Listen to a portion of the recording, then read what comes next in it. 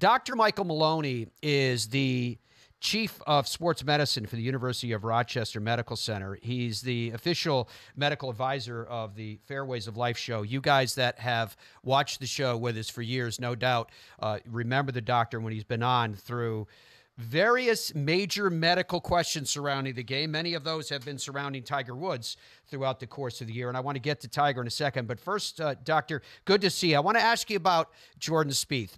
With what's going on with Jordan and his wrist, and it's about a pronation of the wrist, but medically, what is actually happening there? How serious is this? Well, good to see you again. It's been a little while, and hopefully that means that golfers everywhere are more healthy this season. But unfortunately, Jordan's been, I think, dealing with this. It's been pretty well known in the press. And this type of an injury is something that really can limit their ability to work at their game, work at things that they're trying to accomplish.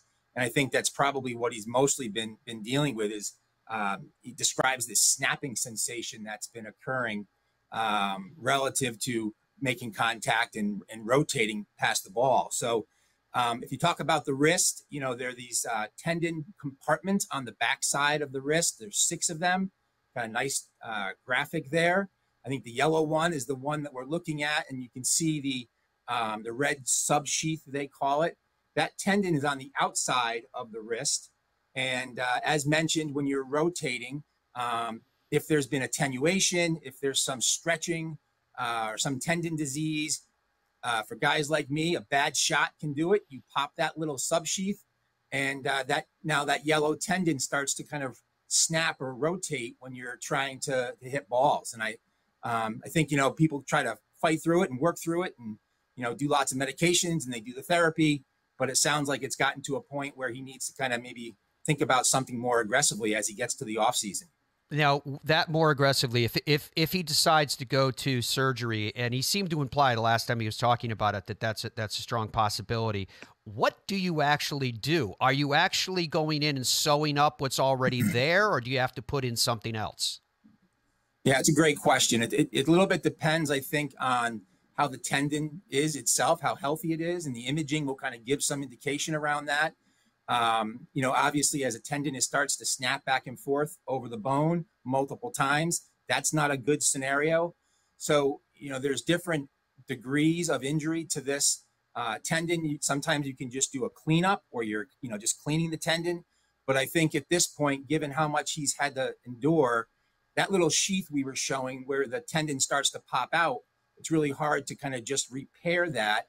And it actually becomes what we say is almost a reconstruction, where they'll take some other tissue from around the wrist, and they'll try to recreate a little area where that now tendon can be stabilized. And, you got to hope that the tendon stays healthy.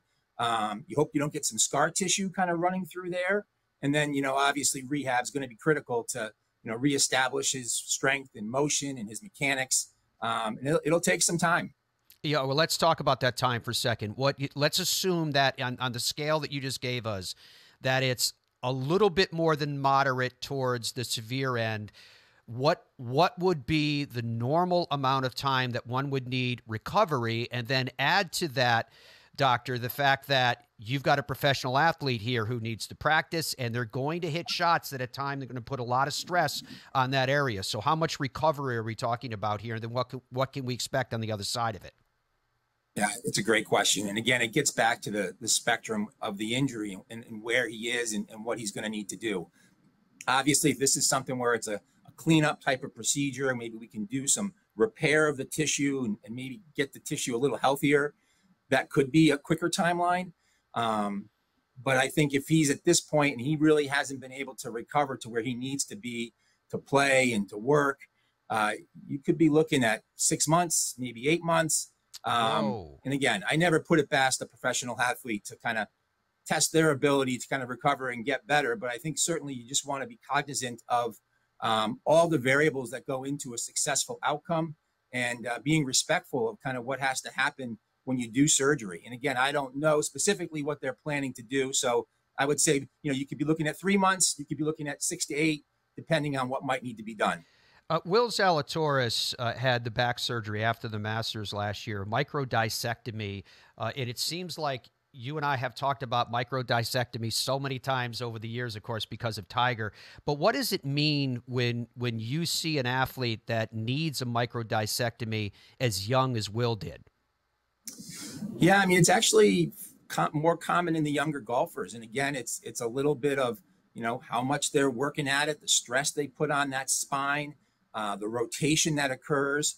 And so the microdiscectomy is an attempt to alleviate pressure or pain from one of those discs that it lives between the little vertebrae, the little bones.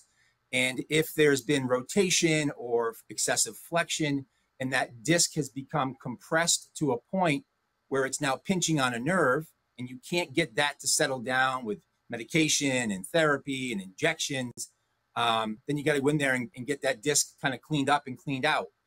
And that sometimes for young golfers can start the process of their back being an issue. Certainly Tiger's had much larger issues relative to his spine, needing fusion and other things that as we get older become more common as the spine kind of wears down from a lot of stress. But my understanding is I think he had a couple of discs that were addressed, and I believe it was spring of 23, and obviously he's been back playing. But I think obviously it's again incumbent on the athlete to just understand their body, keep themselves strong and balanced. They've got great teams around them. And certainly if it's something that, needs attention, they got to kind of address it so it doesn't become something bigger. Medical issues with golfers. We've talked about, you even mentioned Tiger's name a couple of times. We recently saw a photo of Tiger's right leg, and this was one of the first times that we've seen it uncovered, unsheathed, if you will. From your professional eye, what are you seeing here, given the fact that Tiger continues to tell us that he's getting stronger and stronger, the gait is getting better, he feels like he's on the road to recovery the way he should be? Guy is absolutely amazing. I mean, what he's overcome is just so remarkable. The trauma, the surgery, the recoveries, the fusions. I look at that picture and, obviously, you see the obvious incision and the muscle difference side to side.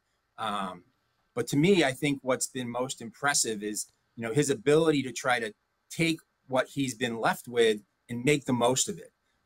He's got great alignment, which I think helps him walking. I'm sure that between his leg and then the foot and ankle and the fusion that he had to undergo, there's a lot of restrictions. But boy, if you see him and you're able to kind of acknowledge what he's gone through, I think the fact that he's just continued to work, he's got so much resilience and perseverance around this, and just continues to perform. I mean, he finds ways to accommodate and get his swing where he needs to be, put his work in. It's again, you talk about Christian as an inspiration. In many ways, Tiger's an inspiration to have gone through what he has and to still be out there working so hard. It's just really impressive. Dr. Michael Maloney, Chief of Sports Medicine at the University of Rochester Medical Center. You are a superstar, too. Thank you for your time, my friend. It's always good to catch up.